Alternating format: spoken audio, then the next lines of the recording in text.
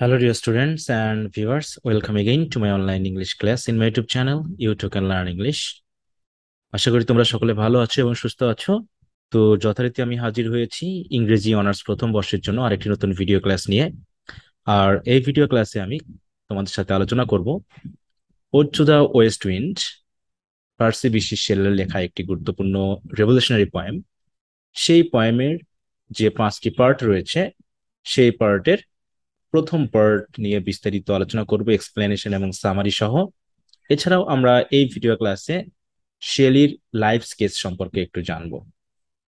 তো dear students, আশা করি তোমরা পুরো ক্লাস জুড়ে আমার সাথে থাকবে। আজকের এই ভিডিও ক্লাসটির মাধ্যমে ওড টু দ্য ওয়েস্ট উইন্ডের প্রথম যে পার্টটি রয়েছে সে সম্পর্কে বাংলায় বিস্তারিত জেনে নেওয়ার জন্য। তবে মূল ভিডিও ক্লাসে যাওয়ার পূর্বে তোমাদের কাছে বিশেষ রিকোয়েস্ট করছি, যদি তোমরা এই চ্যানেলে নতুন হয়ে থাকো তো অবশ্যই চ্যানেলটিকে সাবস্ক্রাইব করে রাখবে এবং সাবস্ক্রিপশন বাটনের পাশে যে বেল আইকনটি রয়েছে সেটা অবশ্যই প্রেস করে রাখবে, যাতে পরবর্তী নতুন কোনো ভিডিও ক্লাসে আপলোড করলে ইনস্ট্যান্টলি তার নোটিফিকেশন পেয়ে যাও। এবং যদি এই ভিডিও ক্লাসটি তোমার ভালো লেগে থাকে তো অবশ্যই লাইক করবে, কমেন্ট করে জানাবে এবং তোমার ক্লাসমেটদের সাথে শেয়ার করে নিবে। তো চলো আর দেরি না করে আমরা আমাদের আজকের এই ক্লাসের মূল পর্বে চলে যাই। You too can learn English. তো স্টুডেন্টস, তোমরা যদি তোমাদের সিলেবাসে চাও তাহলে দেখবে যে ode to the West wind হচ্ছে তোমাদের ইন্ট্রোডাকশন টু পোয়েট্রি এর 7th অর্থাৎ সপ্তম পয়েম। তাহলে পূর্বের যে 6টি পয়েম রয়েছে সেগুলো নিয়ে কিন্তু অলরেডি ভিডিও ক্লাস আপলোড করা হয়েছে পার্ট বাই পার্ট। তো আশা করি তোমরা ভিডিও ক্লাসগুলো দেখেছো এবং অনেকেই তোমরা কমেন্ট করেছো যে খুব ভালো লেগেছে ক্লাসগুলো। তাতে উৎসাহিত হয়ে আমি নিয়মিতভাবে এবং ধারাবাহিকভাবে ভিডিও ক্লাসগুলো তোমাদের জন্য দিয়ে যাচ্ছি। তো তোমরা কেমন বোধ করছো, কেমন লাগছে? কোথাও কোথাও যদি ভুল থাকে বা শুধরানোর প্রয়োজন হয় সেগুলো তোমরা অবশ্যই কমেন্টে লিখে জানাবে। তো আজকের আমাদের পয়েন্টটি হচ্ছে Parsi বিশি শেলির ode to the West wind. তো চলো আমরা প্রথমেই শেলির জীবনী সম্পর্কে সংক্ষিপ্তভাবে জেনে নিই, যেটুকু তোমাদের ব্রিফ কোশ্চেনের ক্ষেত্রে হেল্প হতে পারে। তো ডিয়ার স্টুডেন্টস, এই হচ্ছে কবির লাইফ স্কেচ ইন ব্রিফ। এখানে তোমরা একটা ছবি দেখতে পাচ্ছ পার্সি বিশি শেলির। তোমরা অবশ্যই পিবি বলতে আমরা বুঝবো পার্সি বিশি। এখন এই পার্সি এবং বিশি এবং শেলি এই তিনটা ওয়ার্ডের বানান কিন্তু একটু ক্রিটিক্যাল। তোমরা প্রায়ই পরীক্ষাতে ভুল করে থাকো, তাই আমি তোমাদেরকে বলবো এই নামের বানানগুলোর প্রতি একটু সচেতন হতে। পার্সি বানান দেখো PERCY, নট আই। বিশির এখানে দুইটা এস রয়েছে এবং শেষে একটা ই রয়েছে, এটা অবশ্যই খেয়াল রাখবে। আর শেলির ক্ষেত্রে দুইটা ই রয়েছে, দুটা এল রয়েছে। প্রথমে এস, তারপরে হচ্ছে এইচ, তারপরে হচ্ছে ই, তারপর এল, এল, ই, ওয়াই। তো এই বানানটা অবশ্যই খেয়াল রাখবে, কারণ তোমরা জানো যে বিশেষ করে কবির নামের বানান এবং রাইটিং এর নামের বানান যদি ভুল হয় তাহলে সেক্ষেত্রে কিন্তু এক্সামিনাররা খুবই নাখোশ হয়ে থাকে। তাই এই ক্ষেত্রে তোমাদেরকে অবশ্যই সতর্ক হতে হবে। তিনি জন্মগ্রহণ করেন 1792 সালের 4 আগস্ট ইউনাইটেড কিংডমের ওর্নহাম শহরে। মৃত্যুবরণ করেন 1822 সালের 8 জুলাই ইটালিতে। তার এই মৃত্যু নিয়ে বিশেষ একটি ঘটনা রয়েছে, যে তিনি অ্যাক্সিডেন্টালি মারা যান পানিতে ডুবে। তো সেই বিষয়ে আমরা একটু জানবো। এখন আমরা যদি ভাবি যে তিনি ইংরেজি সাহিত্যের যে এইজ ডিভিশন রয়েছে সেই এজ গুলোর মধ্যে কোনটিতে তিনি ইনক্লুড ছিলেন সেটা যদি আমরা দেখি তাহলে পাবো যে তিনি রোমান্টিক এজের অন্তর্ভুক্ত ছিলেন, যে এজটি এক্সটেন্ড করছে 1789 থেকে 1832 সাল পর্যন্ত। তারপর যদি আমরা তার পেশাদারিত্বের দিক থেকে ভাবি, তিনি ছিলেন একজন poet. Specially he is called revolutionary poet. We also called him English romantic poet and poet of Skylark and winds. দেখো, স্কাইলার্ক পাখি এবং ওয়েস্ট উইন্ড নিয়ে তিনি কবিতা লেখার কারণে তাকে পয়েট অফ স্কাইলার্ক এবং পয়েট অফ উইন্ডস এই উপাধি দেওয়া হয়েছে। তো আমরা একটু এই উপাধিগুলো খেয়াল রাখবো, যে তিনি ছিলেন একাধারে রেভলিউশনারি পয়েট, যেহেতু তিনি রোমান্টিক এজে অন্তর্ভুক্ত ছিলেন তাই তাকে বলা হচ্ছে ইংলিশ রোমান্টিক পয়েট। এবং তিনি যেহেতু স্কাইলার পাখি এবং ওয়েস্ট উইন্ড নিয়ে কবিতা লিখেছেন এবং তাদের যে বিশেষ বৈশিষ্ট্য সেগুলোকে তিনি ইনক্লুড করার চেষ্টা করেছেন তার ক্যারেক্টারিস্টিক্স এর মধ্যে, তার জন্য তাকে আমরা বলছি হচ্ছে poet of Skylar or winds. তো এখন আমরা একটু তার ডেথ ইনসিডেন্ট সম্পর্কে আমরা একটু জেনে নিই, তিনি কিভাবে মারা গেলেন। তো এখানে আমি তথ্যগুলোকে কালেক্ট করে দিয়েছি, তোমরা একটু পড়ে নিতে পারো, তবে আমি দ্রুত একটু সংক্ষিপ্তভাবে তোমাদের কাছে পড়ছি। তো দেখো বলা হচ্ছে অন July 1, অর্থাৎ July 1, 1822, Shelley and Edward Williams sailed in Shelley's new boat, the ডন জুয়া। তাহলে ডন জুয়ার নামে তার একটা বোট ছিল, নৌকা ছিল, যে নৌকাতে করে দুইজন মিলে, শেলি এবং এডওয়ার্ড উইলিয়ামস কোথায় গেল, সেল করলো কোথায়, টু লিভরনো, হোয়ার শেলি মিট লে hunt and Byron in order to make arrangements for a new journal, the liberal. Liberal নামে নতুন একটি জার্নাল তারা অ্যারেঞ্জমেন্ট করতে যাচ্ছে। সেই অ্যারেঞ্জমেন্টের জন্য শেলি কি করতে চাচ্ছিল, লে হান্টের সাথে দেখা করতে যাচ্ছিল, লে হান্ট এবং বাইরনের সাথে। তো আফটার দ্য মিটিং, মিটিং শেষ হওয়ার পরে 8 জুলাই কি করলো, Shelley, Williams and there boat boy, boat বয় মানে যে নৌকা চালানোর দায়িত্বে ছিল, সেইলড আউট অফ লিভোর্নো ফর লেরিসি, লেরিসির উদ্দেশ্যে তারা যাত্রা শুরু করলো। আ ফিউ আওয়ার্স লেটার, কয়েক ঘন্টা পরে যখন তারা যাত্রা করছে, the Don Juan and it's inexperience crew war lost in a Sturm. দেখো তার নৌকাটা এবং সাথে সাথে তার যে ক্রু মেম্বার ছিল, যেটাকে বলা হচ্ছে এই যে ইনএক্সপিরিয়েন্সড বয়, তাই না, সে কি করলো, লস্ট ইন আ স্টর্ম, তারা ঝড়ে তাদের দিক বিদিক হারিয়ে ফেললো। The vessel and open boat, আসলে তাদের জাহাজটা ছিল কি, একটা খোলা একটা নৌকা। হ্যাঁ, কি করলো, had been custom build in গিওনা for Shelley, just এটা শেলির জন্য তৈরি করা হয়েছিল, কাস্টমাইজ করা হয়েছিল।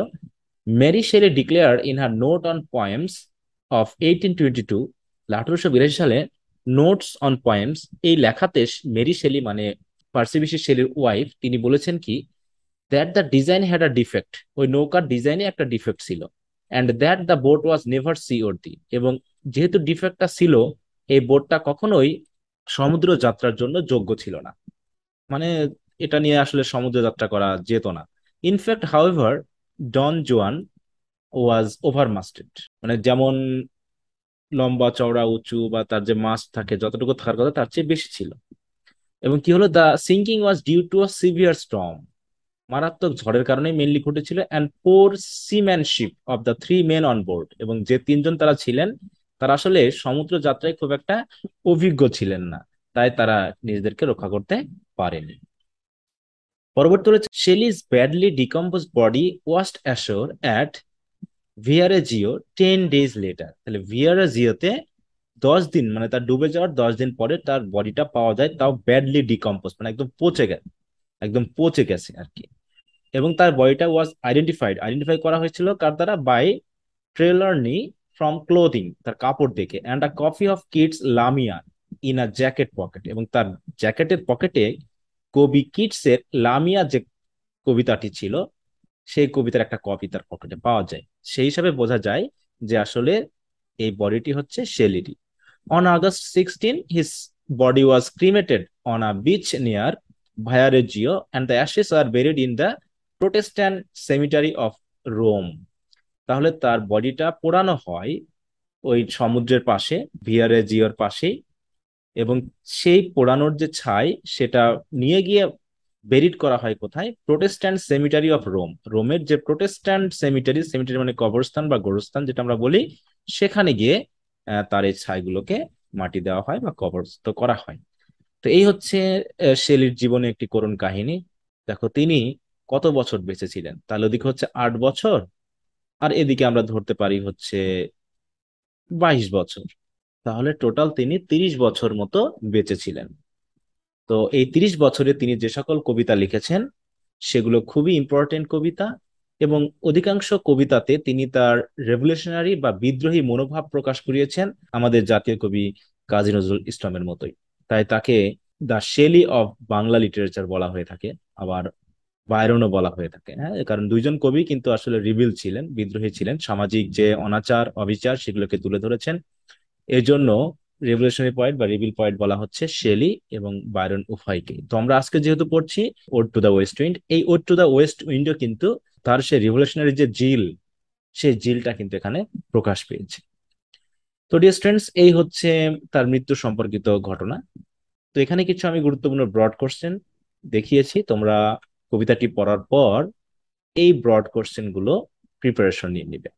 তো আমি যেহেতু কবিতাটি পার্ট বাই পার্ট পড়াচ্ছি, কারণ একটা ভিডিওতে সম্পূর্ণ কবিতাটি বর্ণনা করা সম্ভব নয়, এতে ভিডিও ক্লাসটি অনেক বোরিং হয়ে যাবে এবং লং হয়ে যাবে।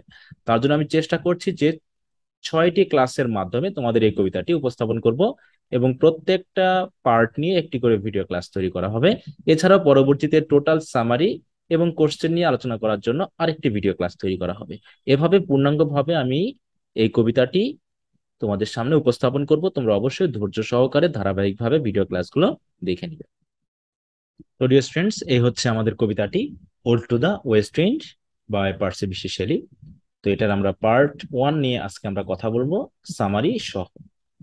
তো প্রত্যেকটা পার্টে 1 2 3 4 5 5টি করে স্টেঞ্জা রয়েছে, এবং প্রত্যেকটা স্টেঞ্জাতে আমরা পাচ্ছি মেইনলি 3টা করে লাইন, শেষেরটাতে আমরা পাচ্ছি 2টা করে লাইন। তো ডিয়ার স্টুডেন্টস, আমরা জানি 3 লাইন বা 3 ভার্স যে স্টেঞ্জা গুলো থাকে, এগুলোকে আমরা 2টা নামে আসলে চিনি। যদি আমি এখানে একটু লিখি তাহলে বুঝতে পারবো। একটা হচ্ছে টার্জা রাইমা। টার্জা রাইমানটাকে আমরা কি বলছি? 3 লাইন স্টেঞ্জা। আমরা লিখছি কি, আ 3 লাইন স্টেঞ্জা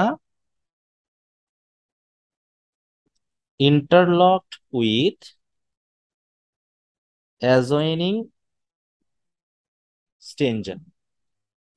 ঠিক আছে, দেখো তার বলছে to the formula A B, A B C B এবং সি ডি সি। এইভাবে একটার পর একটা স্টেঞ্জা চলে যাবে। যেহেতু আমরা এখানে পেয়েছি হচ্ছে 5টি, তার ভিতরে আমরা মেইনলি 4টিতেই পাচ্ছি এই ধরনের স্টেঞ্জা। তো দেখো ইন্টারলকড কেন বলা হচ্ছে? দেখো ইন্টারলকড, ইন্টারলকড মানে কি, অনেকটা বুননির মতো। ঠিক আছে, যে জানো বোনানো হয়েছে, কারণ এখানে প্রথমে বলেছে এ বি এ, তাহলে আমরা পাচ্ছি বিং। একে যদি ইং ধরি আমরা, তাহলে এটা হচ্ছে মনে করো এ। পরে যদি আমরা ডেট ধরি, তাহলে এটা একটা ভিন্ন সিলেবেল বা সাউন্ড, তার জন্য আমরা একে বলছি হচ্ছে বি। কিন্তু বিং আর ফ্লিং, ইং, এই দুটো সাউন্ড আবার যেহেতু একই, তাই আমরা লিখছি হচ্ছে এ। তাহলে এ বি এ। এরপর দেখো যদি আমরা পরের স্টেঞ্জে যাই, তাহলে কিন্তু দেখো এখানে ডেট ডি আছে। তাহলে পরের মানে পরের স্টেঞ্জার প্রথম লাইনে কিন্তু আমরা পাচ্ছি হচ্ছে কি ডি। তার মানে এখানে আমরা যদি ধরি হচ্ছে বি, তাহলে পরেরটা আবার একটু ভিন্ন, তাই আমরা এখানে লিখছি হচ্ছে সি। তো পরেরটা যেহেতু আবার এই রেড এর সাথে বেড এর একটা মিল রয়েছে, তাই বললাম হচ্ছে বি। তাহলে দেখো প্রথমটা হচ্ছে কি এ বি এ, তাহলে পাচ্ছি কি এ বি এ। এরপর পাচ্ছি হচ্ছে বি সি বি। দেখো যে বি সি বি।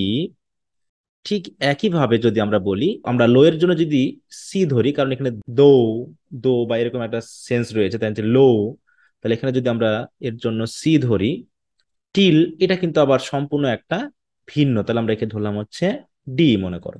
ঠিক আছে, লো, বউ, বউ। তাহলে এখানে আমরা যদি লো এর জন্য সি ধরি, তাহলে বউর জন্য সি ধরবো। তাহলে আমরা পাচ্ছি সি ডি সি। তাহলে আমরা দেখো এখানে পেয়েছি কি, এখানে পেয়েছিলাম বিসিবি, তারপর এটা এখানে পেলাম হচ্ছে সিডি সি। এখন দেখো এই টিল আর ফিল, তাহলে এই যে সাউন্ডটা সেটার সাথে মিল থাকার কারণে একে যদি আমরা ডি ধরি, তাহলে এয়ার, এটা কিন্তু সম্পূর্ণ একটা ভিন্ন, তাই আমরা ধরলাম হচ্ছে এখানে ই। তাহলে ফিল হিলের সাথে মিলে যাচ্ছে, তার জন্য আমরা এখানে ধরলাম হচ্ছে ডি। তাহলে আমরা এখানে পাচ্ছি কি ডিইডি। তাহলে আমরা যদি এখানে এটা যুক্ত করে নিই, তাহলে হবে কি ডিইডি। এইভাবে আমরা মোট 4টা যে স্টেঞ্জা পাইলাম, 4টা স্টেঞ্জার ফর্মুলা হচ্ছে রাইম স্কিমের এইরকম। ঠিক আছে, তাই বলছে কি যে টার্জা রাইমা, এটা কিন্তু তোমাদের খেয়াল রাখতে হবে, বিশেষ করে শর্ট নোটের জন্য বা হচ্ছে ক্রিটিক্যাল অ্যাপ্রিসিয়েশনের জন্য তোমাদেরকে লিখতে হতে পারে। তাহলে টার্জা রাইমা কি, আর 3 লাইন স্টেঞ্জা ইন্টারলকড উইথ অ্যাজয়নিং স্টেঞ্জা। মানে কি এই স্টেঞ্জার সাথে এই স্টেঞ্জার কি আছে, একটা লিঙ্ক রয়েছে। লিঙ্কটা কেমন? এই বি সুতার সাথে মনে করো এখানকার বি সুতার একটা মিল রয়েছে। ঠিক একইভাবে এখানে সি সুতার সাথে এখানকার সি সুতার একটা মিল রয়েছে। ঠিক একইভাবে আবার এই ডি সুতার সাথে এখানকার এই ডি সুতার একটা মিল রয়েছে। এরপর দেখো এয়ার এর সাথে কি পাচ্ছি আমরা, ওয়্যার, ওয়্যার, তাই না? তাহলে আমরা এখানে যদি আমরা ই ধরি, তাহলে ই হয়ে গেল। ঠিক ওয়্যার এর সাথে হিয়ারেরও কিন্তু একটা মিল রয়েছে, তাহলে এখানে আমরা পেলাম হচ্ছে ই। তাহলে আমাদের রাইম স্কিমটা কেমন দাঁড়াচ্ছে, যে শেষের 2টা যে ভার্স রয়েছে, যেটাকে আমরা বলছি যে কাপলেট, তারা কিন্তু পরপর ই ই এই রাইমে কিন্তু এসেছে, এবং তাদেরকে আমরা কাপলেট বলছি because they R rhyming together. Okay, so distance, আশা করি তোমরা বুঝতে পেরেছো যে এই প্রত্যেকটা পার্টে এই ফর্মুলা ব্যবহার করা হয়েছে। A B, A B C B, C D C এবং ডিই ডি, এটা হচ্ছে টার্জারাইমার যে লিঙ্ক সেটা, এবং পরবর্তীতে কাপলেট যুক্ত করা হয়েছে। মোট 5টি স্টেঞ্জা কিন্তু আমরা পাচ্ছি। ওকে, তো স্টুডেন্টস আশা করি তোমরা ফর্মুলাটা বুঝতে পেরেছো। তো স্টুডেন্টস চলো আমরা আমাদের মূল কবিতাটি পড়া শুরু করি। কবি পয়েমটি শুরু করেছেন অ্যাড্রেস করার মাধ্যমে, কারণ আমরা জানি ওডের কিন্তু একটা বিশেষ সংজ্ঞা রয়েছে, তাই না? যে in ode a poet first address someone or something, প্রথমেই তিনি কাউকে অ্যাড্রেস করেন। তো এখানেও কিন্তু আমরা পাচ্ছি যে তিনি কাকে অ্যাড্রেস করেছেন? ও ওয়াইল্ড ওয়েস্ট উইন্ড। ও ওয়াইল্ড ওয়েস্ট উইন্ড, তার মানে তিনি ওয়েস্ট উইন্ডকে সম্বোধন করছেন। এবং সবচেয়ে বড় যে একটি অ্যাডজেক্টিভ তিনি ইউজ করছেন সেটা হলো কি? ওয়াইল্ড, মানে বন্য বুনো, সে কারো শাসন মানে না, এই ব্যাপারটাকে বোঝানো হয়েছে কিন্তু। তো আমরা এই বিষয়টা একটু বেশি গুরুত্ব দিব, যে কবি ওয়াইল্ড ওয়েস্ট উইন্ড বলছেন এ কারণে যে তিনি ওয়েস্ট উইন্ডকে এমন একটা সত্তা হিসেবে ব্যবহার করেছেন যে হচ্ছে কারো শাসন মানে না, সে নিজের মতো করে চলে। এবং তাকে কি বলে সম্বোধন করা হয়েছে দেখো, the breadth of অটামস being. Autumn যে ঋতুটি রয়েছে, সেই ঋতুর যে একটা অস্তিত্ব রয়েছে, সত্তা রয়েছে, বা এই অটমকে যদি আমরা ব্যক্তি হিসাবে ধরি, তাহলে ব্যক্তিত্বের যে ব্রেথ বলা হচ্ছে, যে শ্বাস, শ্বাস হিসাবে কিন্তু কবি ওয়েস্ট উইন্ডকে সম্বোধন করেছে। যেন এই ওয়েস্ট উইন্ড ছাড়া অটাম বাঁচতেই পারে না। ঠিক আছে? তো অটাম যেন ওয়েস্ট উইন্ড ছাড়া বাঁচতেই পারে না। যেমন আমরা আমাদের শ্বাস প্রশ্বাস না চালালে যেমন আমাদের কোনো অস্তিত্ব থাকবে না, ঠিক সেইভাবে অটামের সাথে ওয়েস্ট উইন্ডকে কবি একদম অঙ্গাঅঙ্গি ভাবে, খুবই মানে একটার সাথে একটাকে অবিচ্ছেদ্য ভাবে কিন্তু যুক্ত করে সম্বোধন করেছেন। তাহলে ও ওয়াইল্ড ওয়েস্ট উইন্ড, দাও ব্রেথ অফ অটামস বিং, দাও তোমার, ফ্রম হুজ আনসিন প্রেসেন্স, যার অদৃশ্য উপস্থিতি। দেখো, আনসিন প্রেসেন্স মানে আমরা বাতাস তো দেখতে পাই না, তাই না? কিন্তু তার যে প্রভাব সেটা কিন্তু আমরা অনুভব করতে পারি। তাই বলা হচ্ছে ফ্রম হুজ আনসিন প্রেসেন্স, যার অদৃশ্য উপস্থিতি থেকে দ্য লিভস ডেড, যেন মৃত পাতাগুলো কি হচ্ছে? আর ড্রিভেন, তাড়িয়ে নিয়ে যাওয়া হচ্ছে, উড়িয়ে নিয়ে যাওয়া হচ্ছে। কেমন ভাবে? লাইক গোস্টস, অনেকটা ভূতের মতো। যে ভূত কি করে? ফ্রম অ্যান এনচান্টার ফ্লিং, যে ভূত পালিয়ে যায় কার কাছ থেকে? একজন জাদুকরের কাছ থেকে। ফ্রম অ্যান এনচান্টার, এনচান্টার মানে আমরা কাকে বুঝবো? একজন জাদুকর। যে জাদুকর কি করতে পারে? ভূত তাড়াতে পারে। তাই বলা হচ্ছে যে তুমি এমন একটি সত্তা, তুমি এমন একটি ক্ষমতাবান অস্তিত্ব বা জিনিস, তোমার একটা উপস্থিতি রয়েছে যে উপস্থিতিটা কেউ দেখতে পায় না, কিন্তু তার প্রভাবটা অনুভব করতে পারে। আর এই প্রভাবে ঠিক ভূত যেমন একজন জাদুকরের কাছ থেকে পালিয়ে যায়, ঠিক ওইভাবে তুমি জানো ওই পুরোনো পাতাগুলোকে তাড়িয়ে নিয়ে যাচ্ছ বা তাড়িয়ে নিয়ে যাও। তাই দেখো বলা হচ্ছে। হ্যাঁ, তা আমরা একটা ভিডিও দেখলেই বিষয়টা আমাদের কাছে কিন্তু ক্লিয়ার হয়ে যাবে। তা চলো আমরা একটু দেখে আসি। তো একটু খেয়াল করো, দেখো এই জায়গায় পাতাগুলো কিন্তু উড়ে যাচ্ছে। এই যে ডেড লিভস, হ্যাঁ, বিভিন্ন কালারের ডেড লিভস গুলো কিন্তু উড়ে যাচ্ছে। কিন্তু একটি বিষয় হলো, বাতাসকে কিন্তু আমরা দেখতে পাচ্ছি না, তাই না? তাহলে বাতাসকে আমরা দেখতে পাচ্ছি না, কিন্তু বাতাসের যে প্রভাবটা দেখো, সেই প্রভাবে এই পাতাগুলো যেন ভয়ে পালিয়ে যাচ্ছে। হ্যাঁ, কেউ যেন তাদেরকে তাড়া করেছে, আর এই তাড়া করার কারণে তারা যেন পালিয়ে যাচ্ছে। আর এই পাতাগুলোর কালারগুলো একটু খেয়াল করো, যে তারা মারা গেছে, সেগুলো শুকিয়ে গেছে, ডেড হয়ে গেছে, এবং বিভিন্ন ধরনের কালার তারা গ্রহণ করেছে। কবি কিন্তু এই কথাই পরবর্তী স্টেঞ্জাতে বলবেন। তো চলো এবার আমরা আমাদের কবিতাতে ফিরে যাই। তো ডিয়ার স্টুডেন্টস, আশা করি তোমরা বুঝতে পেরেছো এই স্টেঞ্জাতে কি বলা হয়েছে। তারপরে দেখো নেক্সট স্টেঞ্জাতে কি বলা হচ্ছে। ইয়েলো অ্যান্ড ব্ল্যাক অ্যান্ড পেল অ্যান্ড হেকটিক রেড, বিভিন্ন ধরনের রং ধারণ করেছে পাতাগুলো। কোনো পাতা ইয়েলো, কোনোটা ব্ল্যাক, কোনোটা ধূসর পেইল, কোনোটা হচ্ছে হেকটিক রেড। তাহলে হেকটিক রেড বলতে আমরা কেমনটা বুঝি? চলো আমরা দেখে আসি। তো দেখো, হেকটিক রেড বলতে এই যে কালারটাকে বোঝানো হয়েছে, কারণ আমরা অলরেডি ভিডিওতে কিন্তু দেখেছি। দেখো, এই যে পাতাগুলো কিন্তু বিভিন্ন ধরনের কালার গ্রহণ করেছে, তাই না? কোনোটা ইয়েলো, কোনোটা ব্ল্যাক, কোনোটা পেইল, এই যে পেইল, হ্যাঁ, কখনো কখনো হয়তো বা একটু রেড কালারের রয়েছে। যদিও এই ভিডিওতে আমরা সব দেখতে পাচ্ছি না বা সব ধরনের কালার নেই, কিন্তু কবি যে পয়েমে দিয়েছে সেই পয়েমে কিন্তু আমরা এই বিষয়গুলো বুঝতে পারছি। ঠিক আছে? তো স্টুডেন্টস, আশা করি তোমরা বুঝতে পেরেছো। এরপর তিনি কি বলছেন? পেস্টিলেন্স স্ট্রাইক ইন মাল্টিটিউডস। পাতাগুলোকে দেখতে অনেকটা রোগাক্রান্ত। পেস্টিলেন্স মানে কি? বিভিন্ন রোগে আক্রান্ত। এরকম জনগণের মতো লাগছে, যেন অসংখ্য জনগণ বিভিন্ন রকমের রোগে আক্রান্ত। কারো চামড়া কালো হয়ে গেছে, কারো চামড়া কুষ্ঠরোগের মতো পচে সাদা হয়ে গেছে, ধূসর হয়ে গেছে। এই পুরো সকল পাতাকে দেখে মনে হচ্ছে কি, যেন অসংখ্য জনগণ বিভিন্ন রোগে আক্রান্ত হয়ে যেন পালিয়ে যাচ্ছে। ঠিক এরকম। হ্যাঁ, তো আশা করি তোমরা সেন্সটা বুঝতে পেরেছো। এখানে ডেড লিভস বলতে কবি কিন্তু সিম্বলিক্যালি অন্য কিছু বোঝাতে চাচ্ছেন, একটা বিশেষ কিছুকে নির্দেশ করতে চাচ্ছেন।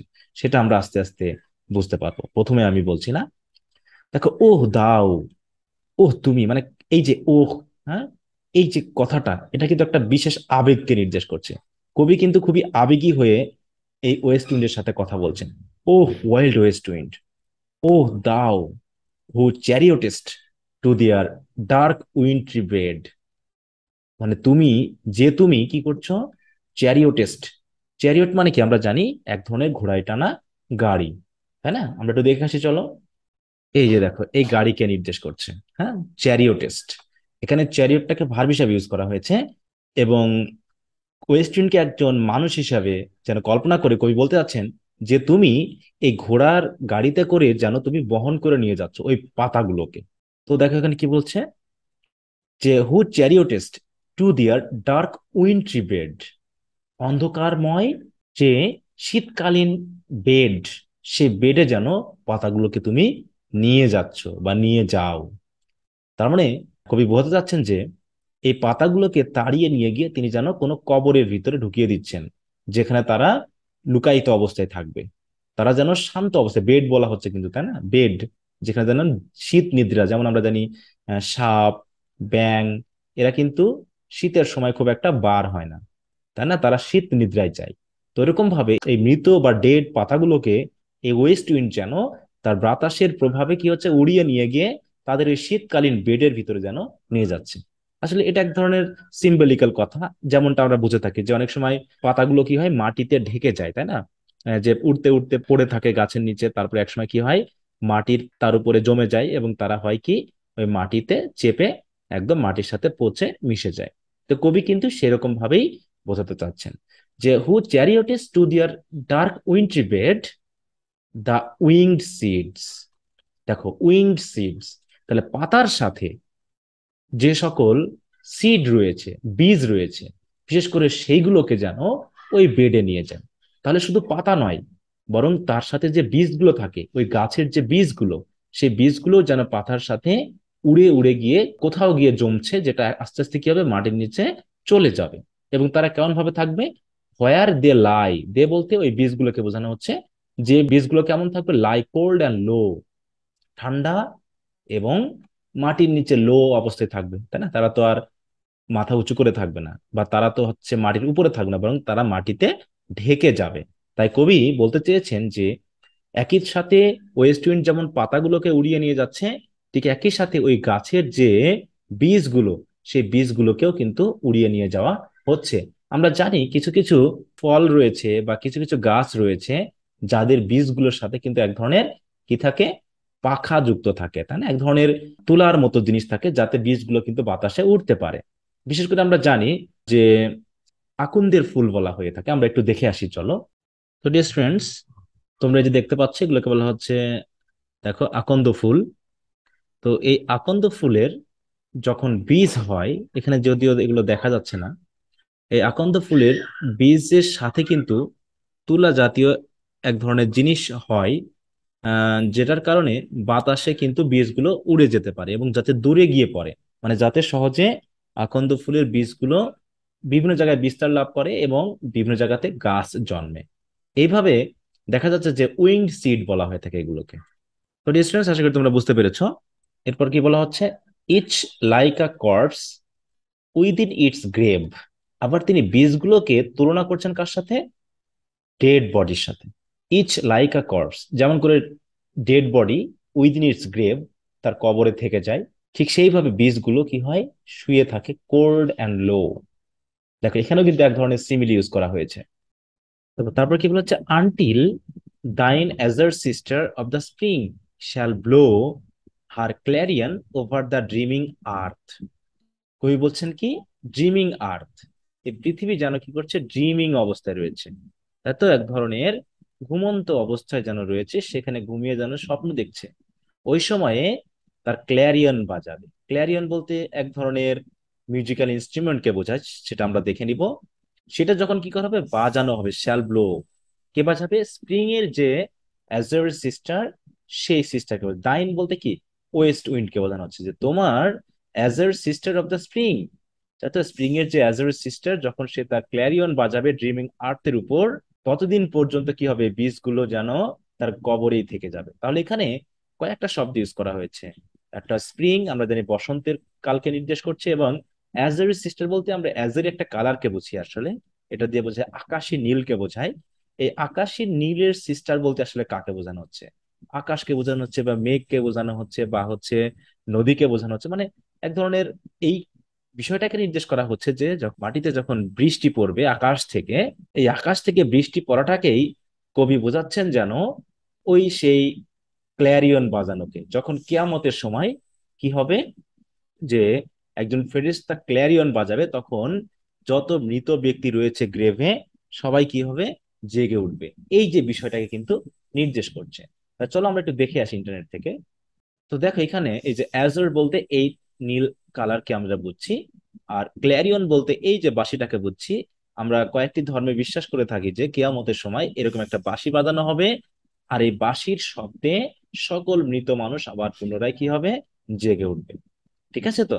তো ঠিক কবিও এইরকম একটি সিমিলি ব্যবহার করার মাধ্যমে বোঝাতে চাচ্ছেন যে যখন বৃষ্টি হবে মাটির উপরে, তখন এই যে কর্পসের মতো করে মৃত ব্যক্তির মতো গ্রেভে যখন কবরের মধ্যে শুয়েছিল যে বীজগুলো, সেগুলো কি হবে? আবার পুনরায় জেগে উঠবে এই ক্ল্যারিয়ন কলে বা ডাকে। অ্যান্ড ফিল, এবং ভরিয়ে তুলবে with living huge and orders plain and hill. তার মানে প্লেইন মানে কি? সমতল ভূমি, হিল মানে পাহাড়। এই পাহাড় পর্বত উপত্যকাকে কি করবে? পূর্ণ করে দিবে। কি দিয়ে? With living huge and orders. Hugh মানে কি? আমরা জানি কালার, বিভিন্ন কালারফুল বৈচিত্র্যতাই ভরিয়ে তুলবে, মানে ফুলে ফলে গাছে ভরে উঠবে, তাই না? এবং গন্ধে, সুগন্ধ দুর্গন্ধ যেটাই হোক, মানে কি? এই যে বীজগুলো যে এক সময় ছিল কোথায়? মাটির নিচে, সেই বীজগুলো আবার পুনরায় গাছ হয়ে আসবে। আর সেই গাছে বিভিন্ন ধরনের ফুল ফুটবে, ফল হবে, চারিদিকে বিভিন্ন ধরনের গন্ধে ভরে উঠবে। কবি কিন্তু এই সেন্সটাকে বোঝাতে যাচ্ছেন। আর এই ব্র্যাকেটের মধ্যে তিনি কিছু বলতে চাচ্ছেন, দেখো।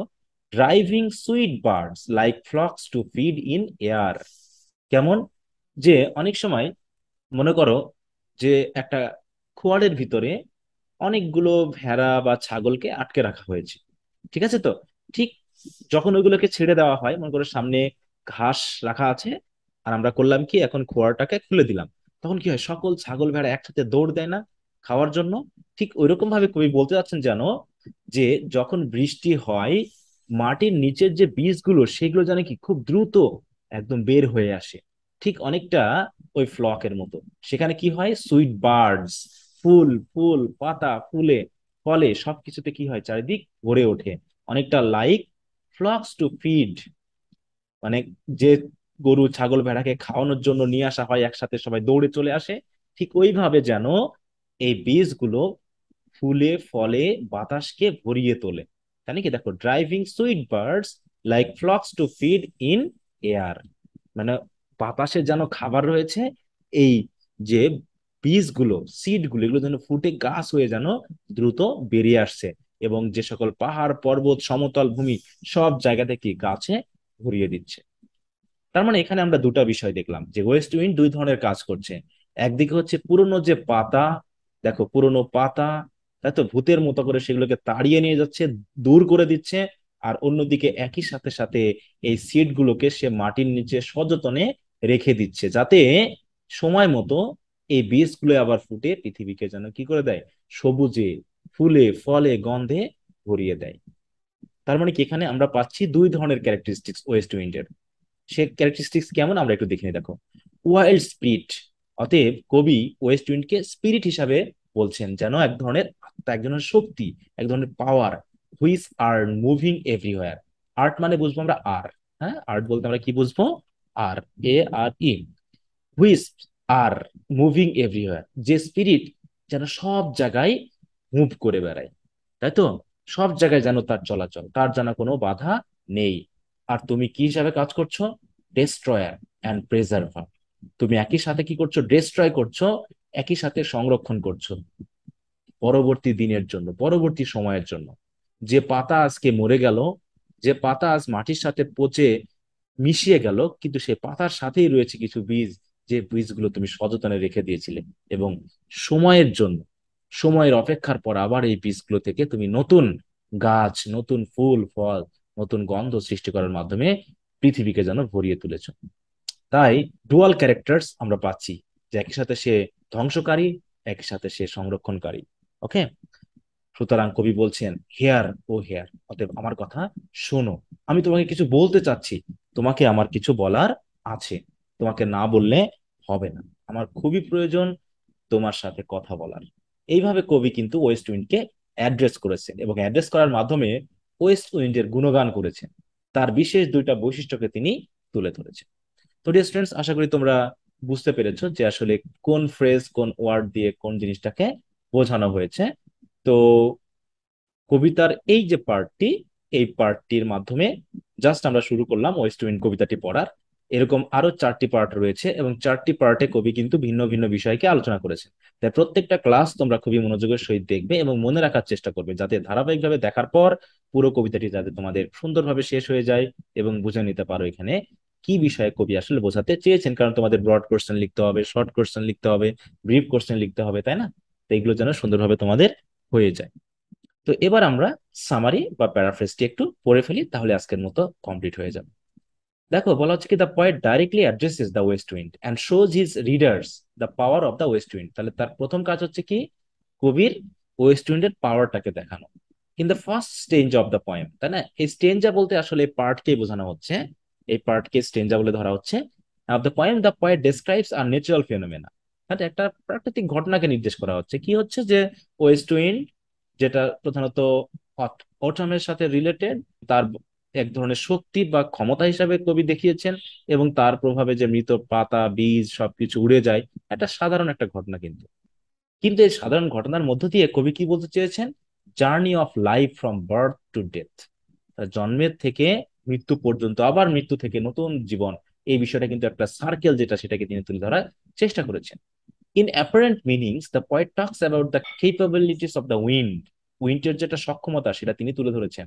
দ্য উইন্ড ইজ ইনভিজিবল, তাই না, অদৃশ্য, yet it can scatter the leaves, আর তারপরও সে কিন্তু পাতাকে এদিক ওদিক ছড়িয়ে দিতে পারে, দূরে তাড়িয়ে দিতে পারে বাতাসের প্রভাবে। হি describes colours of leaves as yellow, black, white, red, তাই না, বিভিন্ন কালারে তিনি বর্ণনা করেছেন। The wind moves them like sick people, sick পিপলের যেমন দৌড়ে বেড়ায়, এরকম ভাবে পাতাগুলো যেন ওয়েস্ট উইন্ডের প্রভাবে কি হচ্ছে, চারিদিকে ছুটে বেড়াচ্ছে। হি uses this example in his ode for the purpose of explanation of the role of the West wind, তাই না, ওয়েস্ট উইন্ডের প্রভাবটাকে তিনি এক্সপ্লেন করার জন্যই কিন্তু এই কথাগুলো এনেছেন। লিভস ক্যানট মুভ স্পন্টানিয়াসলি, এটা তো আমরা জানি যে গাছের পাতা কখনো এমনিতে চলতে পারে না, তারপরেও দেখাচ্ছে, কবি দেখিয়েছেন এইভাবে, যে there for it is the wind which helps them to move from one point to another. অতএব গাছের পাতা যেহেতু চলতে পারে না, সে গাছ থেকে পড়লেই গাছের নিচেই পড়ে থাকবে, কিন্তু বাতাস তাকে হেল্প করে চারিদিকে মুভ করতে।